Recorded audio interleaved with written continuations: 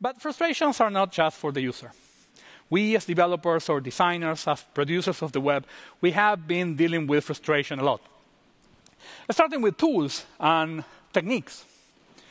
So, for example, at the beginning, I was designing websites using frame sets. Do you even know what that is, right? I'm not talking about iframes, frame sets. And after that, after a while, like 2 years, that wasn't the way to design websites. We need to use tables, to lay out everything. And then, of course, tables is not the way. In the meantime, we have Flexbox, old version, new versions. We have semantic containers. And then now we have table layout with CSS again.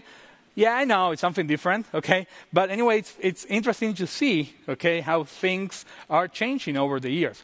And then we have, as other speakers mentioned today, some issues, like, for example, Prototype and Scriptaculous. Then it was replaced by jQuery.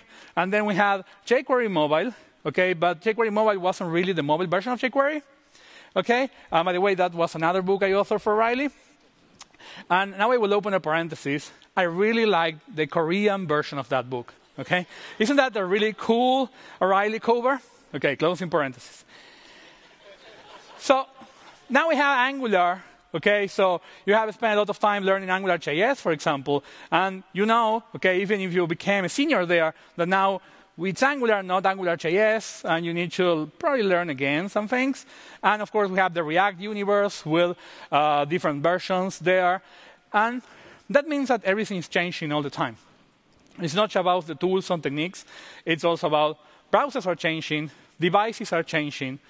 Also, techniques are changing. Remember that thing? Using prefixes? Or compatibility is changing all the time.